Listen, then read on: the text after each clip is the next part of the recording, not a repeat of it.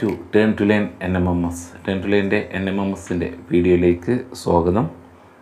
Turn to learn NMMSൽ ഈ വീഡിയോയിൽ നമ്മൾ ഡിസ്കസ് ചെയ്യുന്നത് turn to ലേണിൻ്റെ previous year question paper SAT 2017 social സയൻസിലെ ജോഗ്രഫിയുമായി ബന്ധപ്പെട്ട ഒരു 10 ക്വസ്റ്റ്യൻസാണ് നമ്മൾ ഡിസ്കസ് ചെയ്യുന്നത്. ജോഗ്രഫിയുമായിട്ടുള്ള റിലേറ്റഡ് ആയിട്ടുള്ള വീഡിയോസ് നമ്മൾ ടേൺ ടു ലേൺ NMMS എന്നുള്ള യൂട്യൂബ് ചാനലിൽ നമ്മൾ ധാരാളം പോസ്റ്റ് ചെയ്തിട്ടുണ്ട്. അതിൻ്റെ ബാക്കിയാണ്.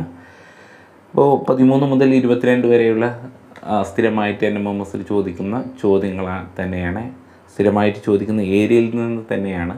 അത് ഓരോ വർഷത്തെ ക്വസ്റ്റ്യൻ പേപ്പർ എടുത്ത് നോക്കുന്ന സമയത്ത് നമുക്കൊരു കോൺഫിഡൻസ് ലഭിക്കും.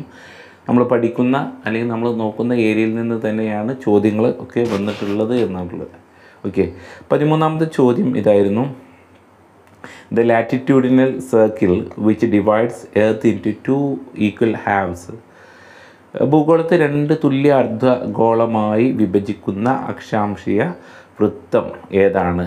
ട്രോപ്പിക് ഓഫ് ക്യാൻസർ, ഉത്തരായന രേഖ അല്ല, ട്രോപ്പിക് ഓഫ് കാപ്രിക്കോൺ അല്ല, അന്റാർട്ടിക് സർക്കിൾ അല്ല, ഇക്വേറ്റർ എന്നാണ്, ഭൂമധ്യരേഖ എന്നാണ് ആൻസറായിട്ട് വരുന്നത്.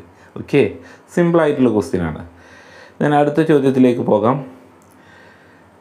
അടുത്ത ചോദ്യം, which one of the following, മൂന്നാമത്തെ പാഠത്തിൽ നിന്ന്, സോഷ്യൽ സയൻസിൻ്റെ 3ാമത്തെ പാഠത്തിൽ നിന്ന് തന്നെ ചോദ്യം വന്നിട്ടുണ്ട്. താഴെ പറയുന്നതിൽ സെഡിമെൻ്ററി റോക്ക് ഏതാണെന്നാണ്? സെഡിമെൻ്ററി അവസാദ ശിലകൾ. സിമ്പിളാണ്, സ്ലേറ്റ് അല്ല. ഓക്കെ, സ്ലേറ്റ് ഏതാണ്? മെറ്റമോർഫിക് റോക്കാണ്. ബസാൾട്ട് ഇഗ്നേഷ്യസ് ആണ്. മാർബിൾ ഏതാണ്? മെറ്റമോർഫിക് ആണ് അല്ലേ? കായാന്തര ശിലകളാണ് ഏത്? സ്ലേറ്റും അതുപോലെ തന്നെ മാർബിളും. Ignatius റോക്കാണ്. Okay, Ignatius റോക്കാണ്. ആഗ്നേയശിലകളാണ് basalt. Then lime stone ആണ് എന്ത് ഉള്ളത്? ചുണ്ണാമ്പ് കല്ലാണ് നമ്മൾ അവസാദ ശിലകൾ സെഡിമെൻ്ററി റോക്കായിട്ട്. സാൻഡ് സ്റ്റോണും ലൈം സ്റ്റോണാണ് അവസാദ ശിലകളായിട്ട് പറയപ്പെടുന്നത്.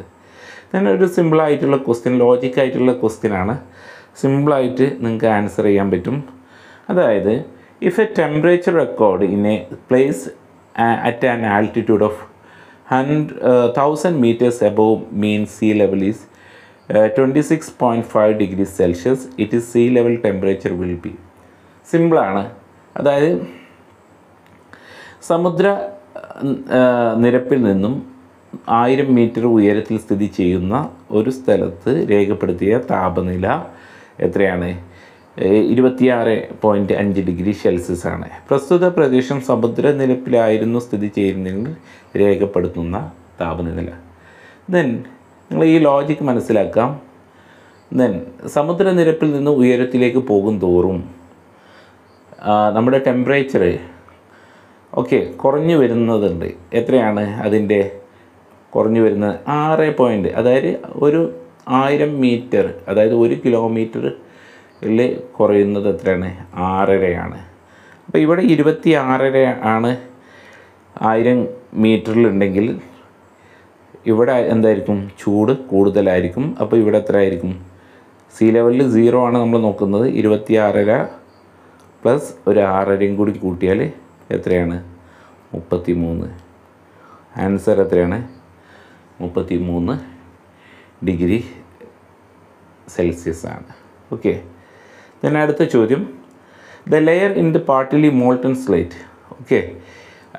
At the lithosphere. ഓക്കെ,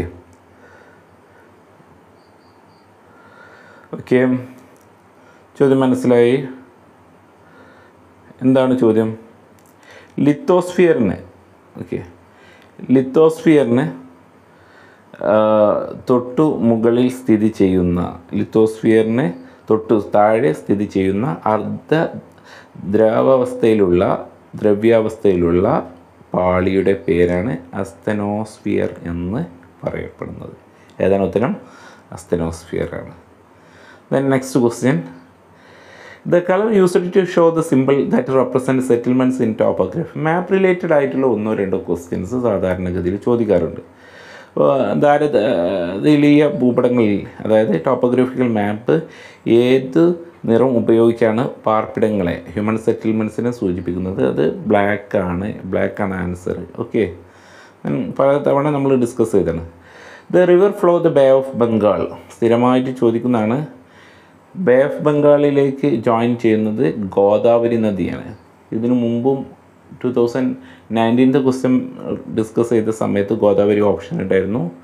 അന്ന് അറേബ്യൻ സീയിലേക്ക് ജോയിൻ ചെയ്യുന്നത് ഏതായിരുന്നു? അതിൽ ഗോദാവരി ഇല്ലായിരുന്നു.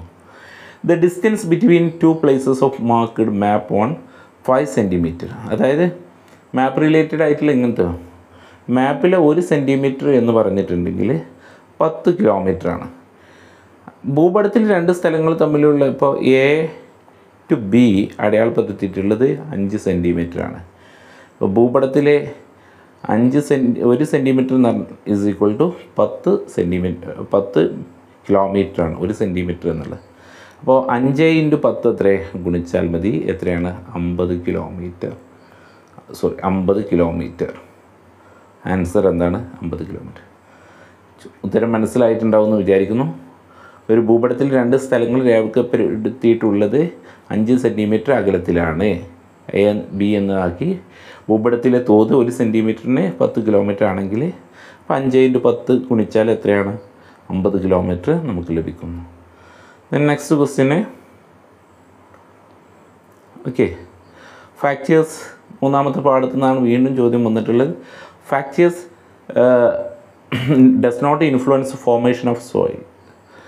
മണ്ണിൻ്റെ രൂപീകരണത്തിന് സ്വാധീനിക്കാത്തത് ഏതാണ്? ക്ലൈമറ്റ് സ്വാധീനിക്കും, plants and animal, parent rock സ്വാധീനിക്കും, കാലാവസ്ഥ, സസ്യങ്ങളും ജന്തുക്കളും, മാതൃശിലകൾ. പോപ്പുലേഷൻ അതിനെന്ത് ചെയ്യുന്നില്ല? സ്വാധീനിക്കുന്നില്ല.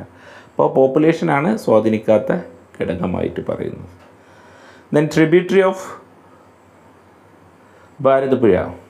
Okay, then കുന്തിപ്പുഴയാണ് answer. കുന്തിപ്പുഴയുടെ മറ്റൊരു പേരാണ് തൂതപ്പുഴ. തൂതപ്പുഴ എന്നുള്ള പേരും എന്തുണ്ട്? കുന്തിപ്പുഴക്കുണ്ട് കേട്ടോ.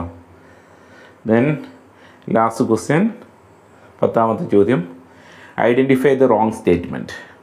ആഴം കൂടുന്നതിനനുസരിച്ച് ഭൗമാന്തര ഭാഗത്ത് താപവും മർദ്ദവും വർദ്ധിക്കുന്നു. Temperature and pressure inside the earth increase as the depth increase. ശരിയായിട്ടുള്ളതാണ്. Inner core earth is the solid state. ശരിയായിട്ടുള്ളതാണ്. കമ്പൊരു solid state ആണ്. Then on the basis of hardness of rock classified in to Ignatius rock, sedimentary rock, metamorphic rock. ഇതാണ് തെറ്റായിട്ടുള്ളത്. Formation of ആണ്. ഇതിൻ്റെ ഹാർഡ്നെസ്സിന്, കാഠിന്യത്തെ അടിസ്ഥാനമാക്കിയല്ല, on the basis of ഫോർമേഷനാണ്. Then disintegration rock ഒക്കെ due to physical weathering ശരിയായിട്ടുള്ളത്. അപ്പോൾ 3 തെറ്റായിട്ടുള്ളത്. വളരെ സിമ്പിളായിട്ടാണ് ജോഗ്രഫിയിൽ 8ാം ക്ലാസ്സിൽ നിന്നാണ് ഭൂരിപക്ഷം ജോഗ്രഫി റിലേറ്റഡ് ആയിട്ടുള്ള 10 ക്വസ്റ്റ്യൻസും ചോദിച്ചിട്ടുള്ളത്. അതുകൊണ്ട് തന്നെ 8ാം ക്ലാസ്സിൽ സോഷ്യൽ സയൻസ് 1 മുതൽ 4 വരെയുള്ള പാഠങ്ങളിൽ വരുമ്പോൾ അതിൽ 3ാമത്തെ പാഠത്തിൽ അത് ഏറ്റവും ഇമ്പോർട്ടൻ്റ് ആയിട്ടുള്ള പാഠമാണ്. അതുപോലെ തന്നെ മാപ്പ് റിലേറ്റഡ് ആയിട്ടുള്ള ക്വസ്റ്റ്യൻ 7ൽ പഠിക്കുന്നുണ്ട്, 8ലും പഠിക്കുന്നുണ്ട്. 2 തരത്തിലുള്ള മാപ്പ് റിലേറ്റഡ് ആയിട്ടുള്ള ക്വസ്റ്റ്യൻസ്, പിന്നെ റോക്കുകൾ, in search of earth secret എന്നുള്ള പാഠത്തിൽ നിന്ന് ഒട്ടുമിക്ക ചോദ്യങ്ങളും വരുന്നുണ്ട്. ഓക്കെ, ഇങ്ങനെ നോക്കി പഠിച്ചാൽ മതി. Thank you.